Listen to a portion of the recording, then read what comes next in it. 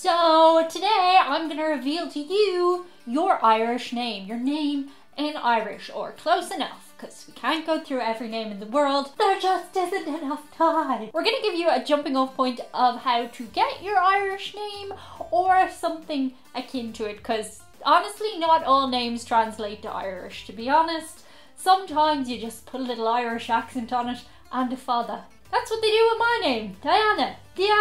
Before getting into the video, do be sure to subscribe. Otherwise, the next time you're just walking around in your new favourite top, you're going to find a stain on it. Where did the stain come from? I don't know. You don't know. But if you subscribe, you might be able to avoid such a horrible, horrible fate every time you put on a new jumper that you like, sweater thing. Subscribe. Okay, so overwhelmingly the dominant religion in Ireland is still Roman Catholicness. I'm a Roman Catholic, not really practicing, but as a result I have a ton of names. So my full name is Diane, which is my birth name, Rosaline, named after my grandmother, which is my christening name, Alicia, which is my confirmation name, chosen. I just like the name Alicia and I figured out there must be a St. Dallas somewhere. Marin, my mother's maiden name, Jennings, my last name. But translating it to Irish, I would just be Diane Jennings. Diane, the daughter of Jennings. If you're a guy, you'll be the son of somebody, so that's Mac, or O, son of blah. Hopefully your parent is not called blah. And as I've mentioned, if you're a girl, you're Ni or Nick, daughter of or descendant of. Traditionally, you'll go by the name of the most well-known of your parentage, but usually speaking, that was always your father. It was very much a rarity to be named daughter of your mother. Seems kind of sexist if you ask me, and that tradition remains the same throughout the Western world today. That doesn't seem fair. Yay for equality. So when you marry, you can take on your husband's name, and then you become the wife of somebody. So you'd be Bian-Wee or Bian-Vic, and usually you get rid of the Bian, and you just become Wee or Vic. But as you probably know, if you know much about the history of Ireland, we had to change our names back in the day when the English came over and just took over the whole country. Potentially problematic. Ni became Jennings. That was the English version of my name, and it remains to this day just because that's just what happens when time passes. Fun fact, speaking Irish was outlawed at one point and you'd go to jail if you were caught speaking Irish. Okay, but those are your last names, and really, we're not here for our last names mostly. We mostly want our first names, right? So I'm gonna run through a bunch of them with you now. Last names, bleh, bleh, who cares? You're giving me I don't care face. Okay, so if you know anything about Irish, you will know that we are big fans of vowels. We love to throw in vowels where you see no vowels. Saoirse Ronan. What is that? Say oh where see. Saoirse Roma, I don't know. Who is that anyway? So whatever your translated name is, let's just assume there are a whole bunch of extra vowels in there. And there'll be fathers too, but we're not going to worry about them too much today. So according to the Bible, the first man was Adam, but Adam in Ireland would be Adam, spelt the DH. God, Irish people love to throw in a H. He could also be Óhaf, just if he wants to be super duper different with his name. That's a possibility. Then we have the first woman, she who bit the apple. So Eve, and I'm gonna give you a second to guess this one because you've probably heard this Irish name and been like, what, when you saw how it's spelt. It's Aoife. Aoife is a very common name in Ireland and quite a beautiful one, I might add. But yeah, if you had no idea how to pronounce this, I'm gonna guess you'd say Aoife.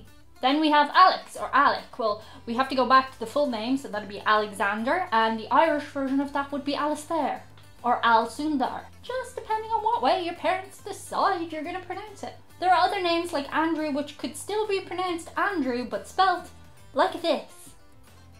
Anne becomes Anya. Barbara, still Barbara, but spelt like this. Then sometimes you just have to go with the closest thing that translates to your name. So say your name is Brian, your Irish name would be Brian or Bruhan, but maybe you're Barney or Barnabas. There is no Irish for Barney or Barnabas, so we would call you Brian. Close enough. Not we, like the modern we, but people in Ireland of Irish tradition, like in the Gaeltacht, you'd be called Brian. And you'd be like, but my name's Barney. But yeah. David becomes Dahi. And then there are other ones that are just, how did we get to that? Daisy becomes Nona. Because Noneen is Daisy in Irish. There are words like that. As for Karen, well, she's Karen, but she's spelt differently. For all you Chads out there, there's no direct translation of that, but you'd probably fall under Charles, and in Irish that's Charles, or Charles, or Calvach. Don't ask me how we got there. For all you Blanches, there are so many of you out there, you're Fionnet. Your name changes a lot. Christopher, well that's a good one because obviously it comes from Christ, and traditionally speaking in Ireland was a lot tied in with the religion, so you change to Christer. You might think your name would be similar if it's Christian, but no. It's Yulla Christ. Daniel becomes Daniel, very similar to the male version of Diane. Dennis is a nice traditional Irish name, Donacha, and there are so many spellings of this. I'm just putting one up, but there are so many versions. Dorothy is Deerin or Dareen. Edward, Eadvard. Eugene becomes Eich or Owen. That's not a sound I just made. The name is Eich. Felix is Felix or Fecklum. I don't know too many Felixes. Maybe your cat is called Felix. He now demands to only be addressed by his Irish name. Gerald and Gerard are pretty similar. Garoy, they're Gerald. So again, if your name is like very obscure, not a normative Western name, then I would suggest you find something close enough. Actually, let me know below in comments what you would guess your Irish name is if I haven't mentioned it so far. George, Shorsa. Grace, Cronia. Henry, Henri. Oh, that sounds like the French one, but it's not. Hugh becomes Olga. If you don't like that, you can go there. Again. Isabel or Isabella becomes Shabelle. That's actually, again, a really common name in Ireland. Jean or Jane becomes Sinead. Lawrence becomes Laurus. Kate, Katie, Catherine becomes Coach or Coteen or Coachine, just depending on whereabouts in Ireland you are. Mark becomes Marcus, which again sounds kind of Latino. I don't know, there's a link there. Matthew becomes Morchu. Martin, Marstine. Megan or Maggie becomes Peg or Pegeen. Yeah, you'd have a hard time guessing that one.